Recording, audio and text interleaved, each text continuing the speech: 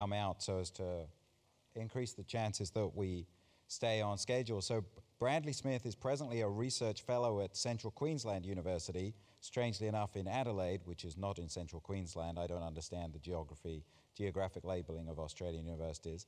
I first got to know Bradley 4 or 5 years ago when he was doing a PhD on the behaviour and cognition of dingoes, which he was doing at the University of South Australia, which is in South Australia, strangely enough. Absolutely fascinating work, and his university invited me to be an examiner on his PhD thesis, and I jumped at the opportunity, naively imagining that that implied I was getting a free ticket to Australia. But in fact, they just sent me a copy of the thesis by mail, and I had to write a report. But it was absolutely fascinating stuff, and I can see he's ready now. Bradley Smith. Thanks, Clive. So today I'd like to talk to you about keeping, or the personality and behaviour of wild canids kept as domestic pets or as household pets. And I'm going to use the Australian dingo as an example, or as a case study of one of those wild canids. Now, we've been selecting for characteristics or traits in dogs that we find desirable and selecting against those traits that we don't find desirable or we find undesirable. And it's those traits that allow the dogs to conform to the human environment, and they're what we want in a dog.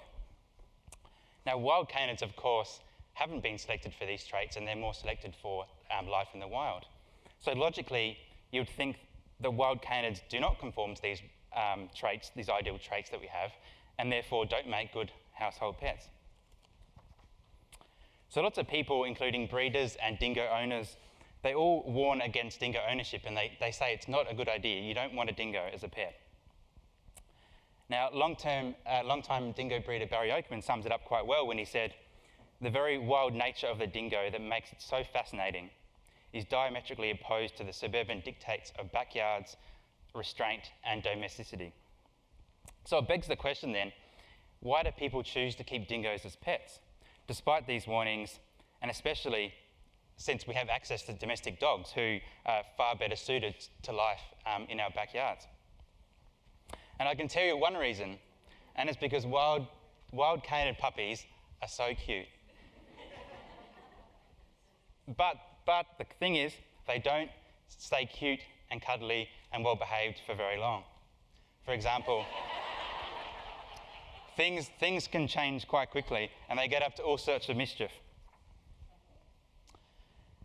In Australia, we've had a fascination with wild canids, with the Australian dingo, for quite a long time, and it started with the Indigenous Australians who used to poach or get puppies from dens and hand raise them. You know, they'd use them as kind of companions and pets and play around until about a year or so of age, when the dingoes would reach maturity, and then they would go back to the wild and the process would start again. So it doesn't really constitute domestication, but there was a pretty intricate relationship between dingoes and Indigenous Australians. They were a very big part of their lifestyle and their mythology. But they were a bit of a pain in the butt. And I don't think that they were very useful. They weren't practical as hunting assistants and all that kind of thing. In fact, this is an example of a community who has to build platforms to keep dogs and dingoes away from food. They also used to have to bury bodies in trees to stop the dogs getting to them.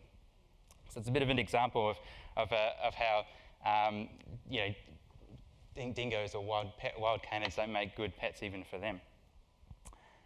Now, as soon as the Europeans arrived in Australia, they brought with them the dog, and the dogs were favoured far better than dingoes because, you know, they could train them, they were a bit more obedient, and they were more useful and practical as hunting assistants.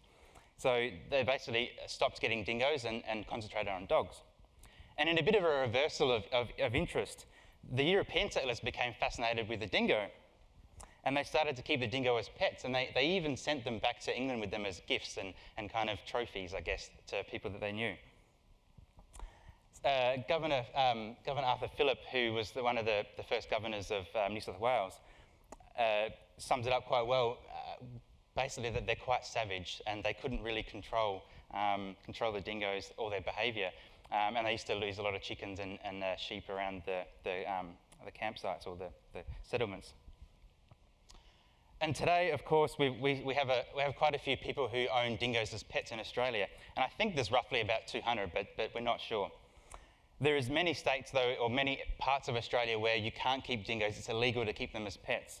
And where you can keep them as pets, there's quite a few regulations and rules around keeping them. So it's quite strict, and again, not many people do it.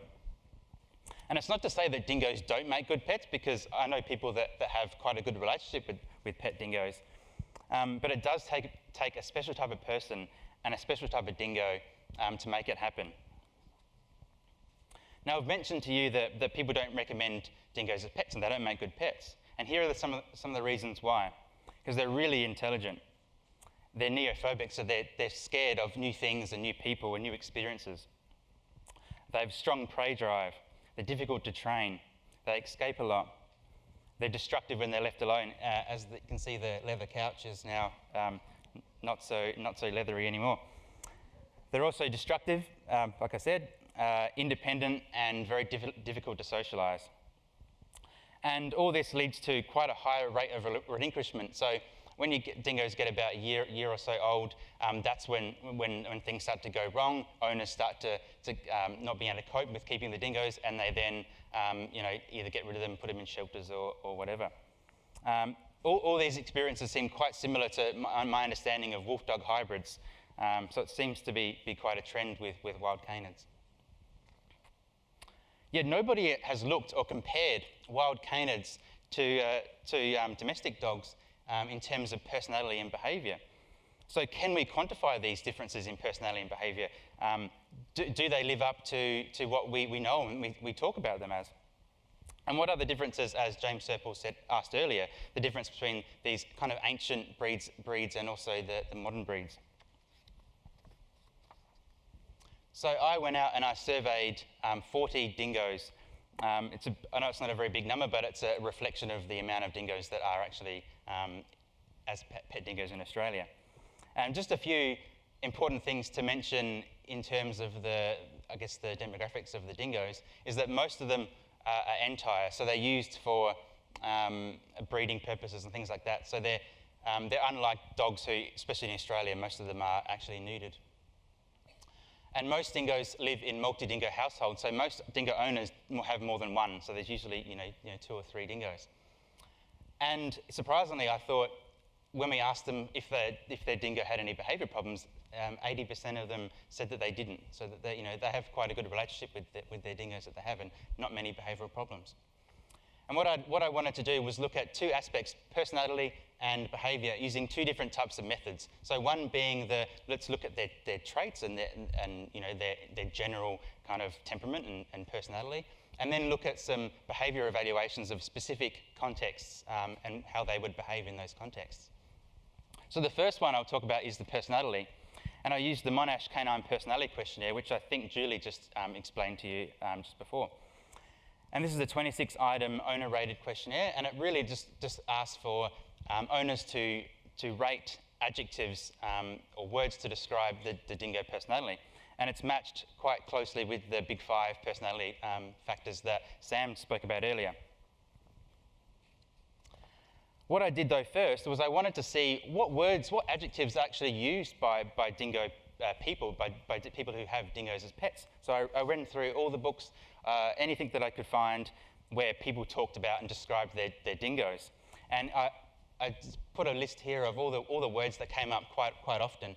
And I've placed them in the 5 kind of factors the MCPQ Jackie Lay has kind of developed. The ones in bold are the ones that have been used to describe dingoes and also appear in the MCPQ. And I compared the dingoes to over 400 Australian dogs that have been previously tested by Jackie, who designed the questionnaire. And I found that dingoes were higher in self-assuredness and they were lower in training focus. They also were no different in terms of extroversion, amicability, and neuroticism. So what does this mean? Well, it showed that dingoes and dogs were similar in a few ways, including energy and extroversion, friendliness and sociability, and nervous energy and fear. Now, this is quite surprising to me because a lot of the literature talks about dingoes being shy and withdrawn, and you know, nothing quite like that. So I was quite interested to look into that a bit further. However, as expected, dingoes were considered less attentive and reliable, less able to be trained and less obedient, and definitely more independent-natured, persevering, dominant, and opportunistic. Now, to look at the other type of method that I wanted to look at was I used the SPARC. So you've had the privilege of hearing James talk all about the SPARC. So again, I won't go too much into the details of the questionnaire. Suffice to say that there's 100 items. The owners rate the dingo's behaviour based on certain scenarios, basically. And to look at and what I did was compared the dingoes to a lot of the dogs that are in the SPARC database. So quite a few different breeds of dogs compared them against, and found that dingoes scored significantly higher in escaping, likelihood to escape, in chase behaviour, also predatory prey-drive behaviour, high in energy, stranger-directed fear, and also chewing or destroying things like the couch that I showed you earlier. Now, the dogs scored higher, not surprisingly, in trainability, in their attachment to the owners, to barking, because dingoes are more likely to howl and they don't really bark that much. In owner-directed and stranger-directed aggression, dog-directed fear, and also touch sensitivity. And just like the personality, there were some things that dingoes and dogs were the same, were similar together. And these include, the typical things that I guess as dog owners you experience, but pulling on the leash, hyperactivity, attachment, or separation-related problems, and excitability. So yeah, I guess typical things that dogs or canids as pets you would experience or encounter. So there were several differences between personality and behaviour between dogs and dingoes. And it does confirm many of the things that people have spoken about that have experienced living with a dingo. And many of these behaviours definitely lie outside many of those traits that we consider, I guess, acceptable canine behaviour, or traits that we want in our pet dogs that I spoke of in the early slides.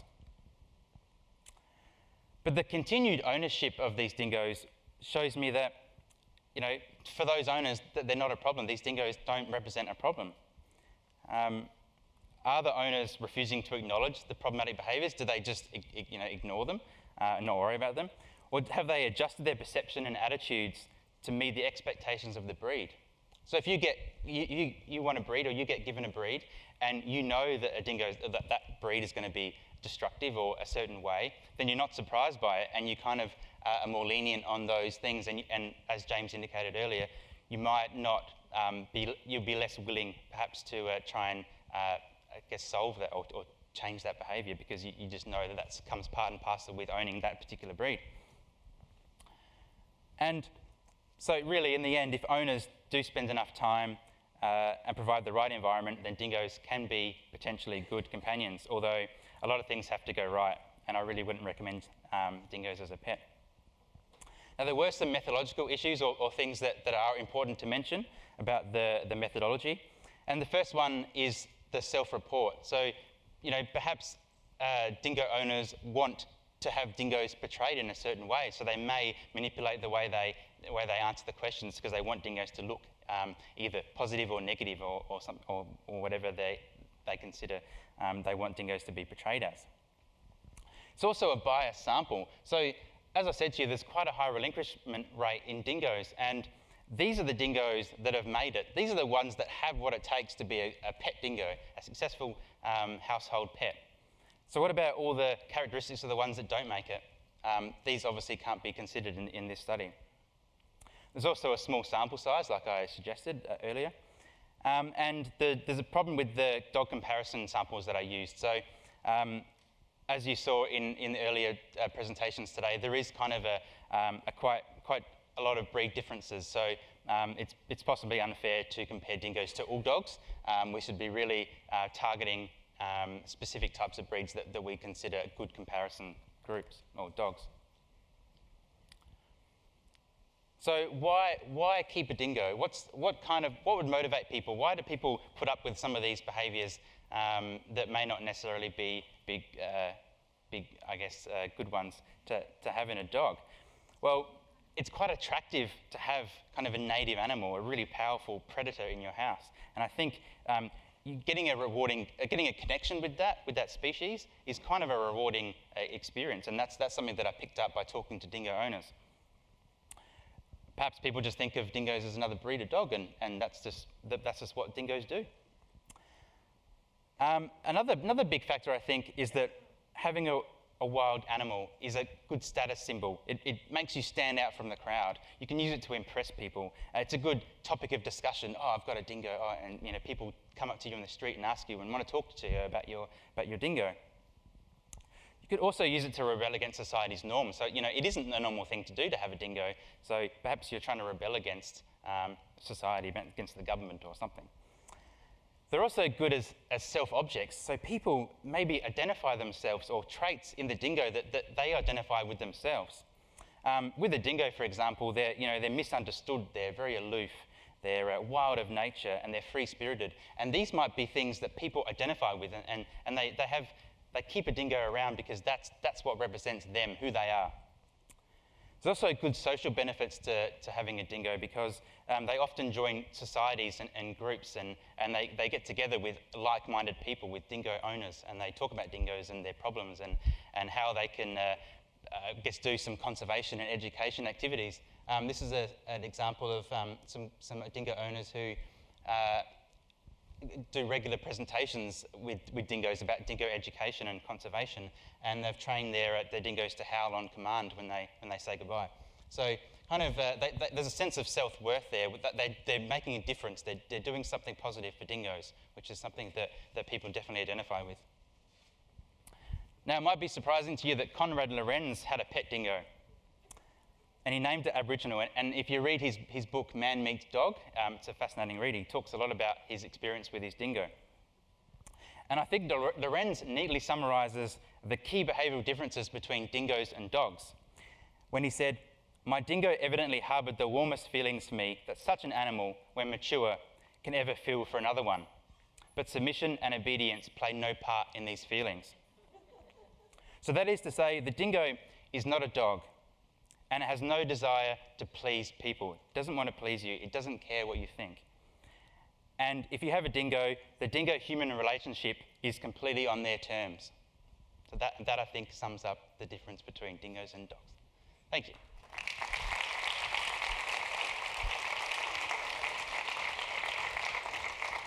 Thank you, Brad. That's fascinating. I don't think I, strictly speaking, have time to ask you an official question, but I'll ask you just a very quick one on the way out because of this quote from Lawrence.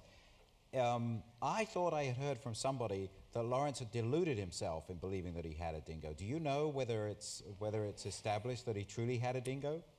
It certainly I've seen photos. It looks a little bit like a dingo. I think a lot of the Europeans had New Guinea singing dogs, and I think it might have been a singing dog that he had, not a dingo. Oh, so okay. That's something that may have happened, yeah. Oh, well, great. And I don't want to let you go without mentioning that you've just completed a book on the dingo, and I've read some of the chapters as Brad was working along, and it's absolutely fascinating, and I can't wait to see it properly in print.